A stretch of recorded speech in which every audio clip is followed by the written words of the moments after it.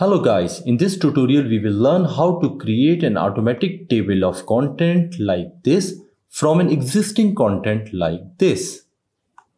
This story consists of 5 chapters and each chapter has 2 subheadings. Now to create its table of content, all I have to do is that I have to click on each chapter and then go to home and make it heading 1. This is necessary. You have to use these headings 1s, heading 2s and heading 3s. Now, each chapter I will define as heading 1. Chapter 2, again I will click here, make it heading 1. Same for chapter 3.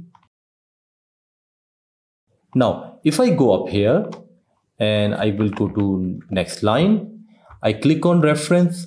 And then I click on table of content. Left click here and then choose any one of the style. You can see the table of content has been generated. But what about the subheading?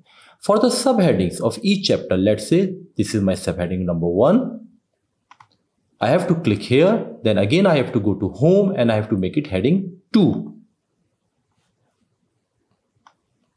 Again, this is also my subheading, so I will make it heading 2. Now I will do this for each chapter.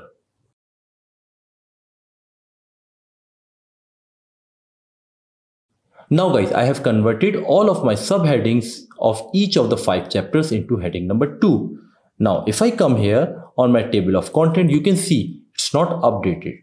To update it, left click anywhere in your table of content, then left click on update table and you can see a menu has pop up. Since we have made changes in the text, so we have to click on update entire table. Click OK and you can see now each of my heading 2 is appearing as subheadings. Now guys, one more thing. I don't want these heading 1s, heading 2s to appear because I have made them to just for your understanding. So I will remove it.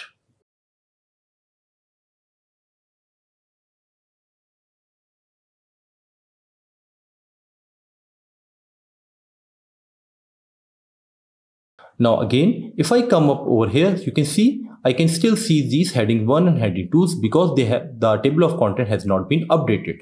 So again, I have to left click here, then I have to left click on update table and I have to update the entire table by clicking OK. You can see all of them have been removed.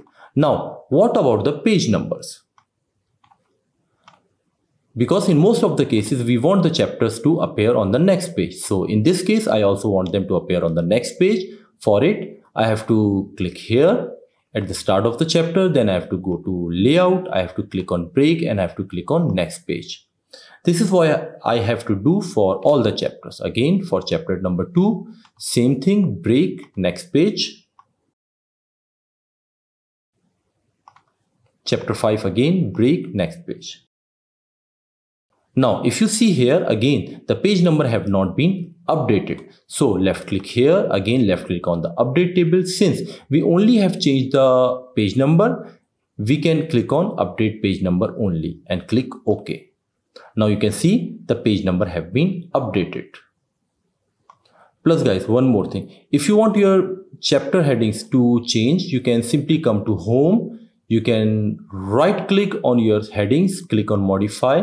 And if you made any changes over here, you can see they are updated instantly. Now for heading 2, again the same procedure, right click, click on modify, change and click OK. And you can see it has been updated everywhere. Now guys, the last thing that is left, I don't want my chapter 1 to start from page number 2. I want it to start from page number 1. For this, you can watch my tutorial, start page number from a specific page in Microsoft Word. I will put its link in the description. I hope you like this tutorial. If you like it, give it a like. If you love it, subscribe to my channel, share my videos. Keep creating guys. Bye bye.